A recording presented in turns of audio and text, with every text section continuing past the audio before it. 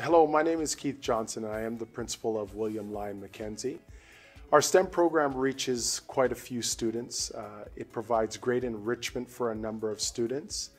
One of the challenges that we do face is that our facility is an older facility that doesn't provide, some of the more up-to-date and intricate lab space, classroom space that we would like to enhance the growth and development of our STEM students. I think having a lab, a junior science lab for our other students in the school is a great way to engage those students in science and in STEM, and maybe those students who weren't necessarily interested in science, through the opportunities that a new junior science lab can provide, may engage them into pursuing a career in STEM, as well as taking future grade 11 and 12 STEM science related courses as well.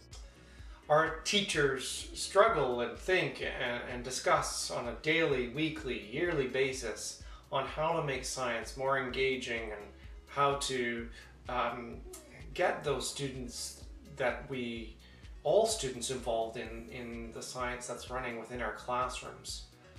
And we have successes. But we have some facility problems. Essentially every single period of all of our schedules throughout the recent years at Mackenzie have had at least one science class running in a non-science room.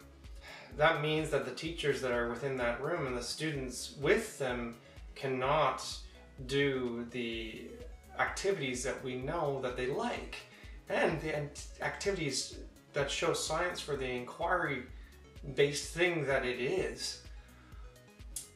And if given this grant, we would like to take a science, or make a science classroom out of a non-science one. It sounds simple, and we would start simple with sinks, but then we'd like to move on and try out new ideas for how we could make it a modular and engaging room that would allow us to do the things that we want to do and help capture the junior science students. You see, it's at this junior level that they make the decision on whether they want to go on and learn science into the future. It's an important time for them, and it's an important time for us. In grade 9, we didn't have that many science activities, but they were still really interesting classes because the teachers were really engaging. But the best year for me in science so far has been grade 10, because in grade 10 we did so many activities. We had so many dissections. We did a chicken wing dissection, we did a cow eyeball dissection, we did a frog dissection, and our frog was pregnant, so that was really fun to see. And those things really made the material more interesting, and it really put things in perspective, because when you do labs, you're seeing the principles. When you learn them, obviously they make sense because it's science and science makes sense, right? But then when you see them being applied, it just sticks in your head, because experiential learning is it has the strongest memories.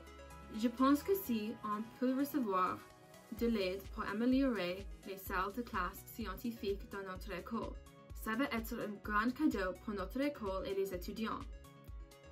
Je vois cette année avec COVID que la science peut sauver beaucoup de vies, que la science est très très importante pour tout le monde. Having a classroom dedicated for the junior sciences at Mackenzie will not only foster a sense of belonging for the students, it will strengthen their abilities to create, and I think it's having that third teacher.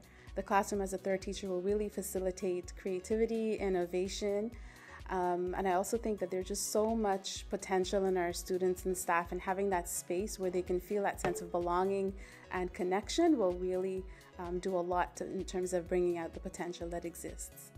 With our application for this grant, it is the intention that we improve the facilities at William Lyon Mackenzie. Upgrading our lab facilities and our classroom is important because it provides some of our junior students with opportunities to investigate, inquire about the wonderful avenues that STEM would offer post-secondary.